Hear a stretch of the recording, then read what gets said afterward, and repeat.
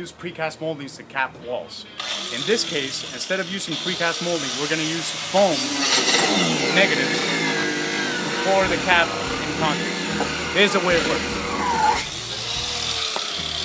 We form the tie beam the same way that we would as we were going to do the wall straight. Then we add a negative piece of foam on both sides, tie it together, glue it with some liquid nails, and when we pour the top tie beam, it's going to have that detail. I'll show you now. Now when we pour the tie beam in concrete, the detail is going to match up with this one. This is going to be a lot more durable than a precast coping on it. A precast coping will have to come in sections, so you'll have grout lines at every certain amount of feet. This way we'll have a continuous concrete cap on the entire wall. And we're going to match up to this existing detail. Notice how we brace the formwork about 18 inches apart. This is so when we pour concrete, the weight of it won't expand the forms and we'll get a straight edge all the way along the wall. Now we're removing the first piece of formwork and we're going to see how our final product came out.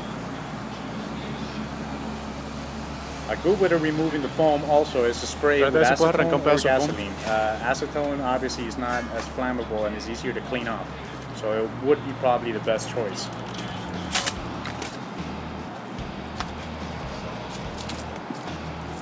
As you can see now, we're exposing the molding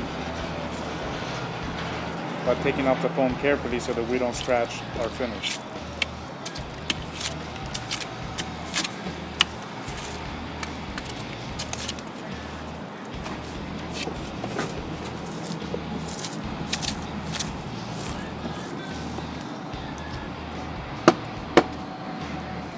As you can see, after we stop, we remove the rest of the foam, we'll have a continuous coating along the whole wall.